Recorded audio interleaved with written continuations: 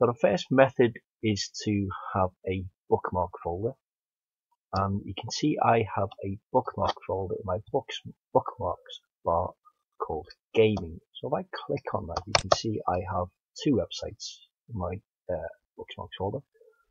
The first one is GameSpot and the second one is Steam. So to open these simultaneously, all I have to do is to right click on that folder and say open all. So I left click on that option. You can see I now have two additional websites loading simultaneously. So the first one is GameSpot, it should load in a second, and then the second one is Steam.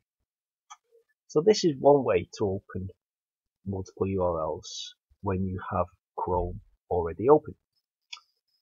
So there is another method you can use if Chrome isn't open. So if you want to open multiple URLs without opening Chrome first and then clicking on a subfolder in your bookmarks bar, and that is to use a bat file. So if I just close Chrome down altogether, and on the desktop, if I create a new text file, new text document, and if I double click on that, so what I'm going to do now is to create a bat file which will open multiple URLs in Chrome simultaneously. So first we begin with the @echo off command. What this does is stops your code or your script displaying on the screen. And then the first line we're going to enter is start, and then the name of the browser that we're using. I'm using Chrome. And then we open quotation marks, and then we type in the name of the website, the URL of the website. So let's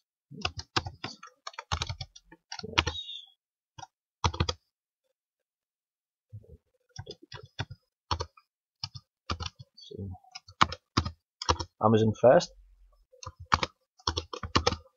and then once we've entered the address or the URL of the website, I'm going to close the quotation marks, and we can add in another website. So again, we begin with start,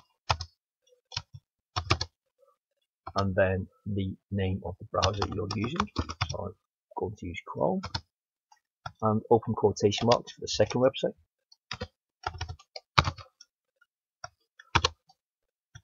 I'm just typing in the URL of the second website that we're going to open, and then we finish entering the URL and just close with the quotation mark. So now what we need to do is to save this as a .bat file, a Windows batch file. So if I click File and Save As, it's on the desktop, and quite important that you select as type or file, and then if we just name it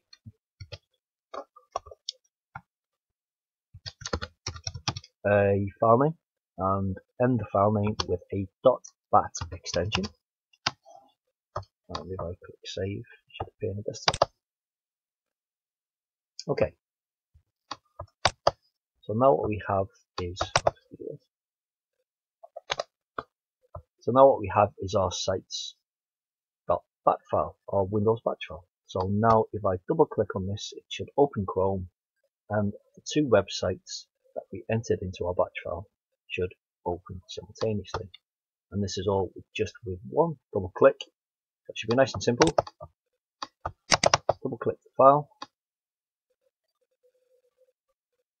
wait for Chrome to load,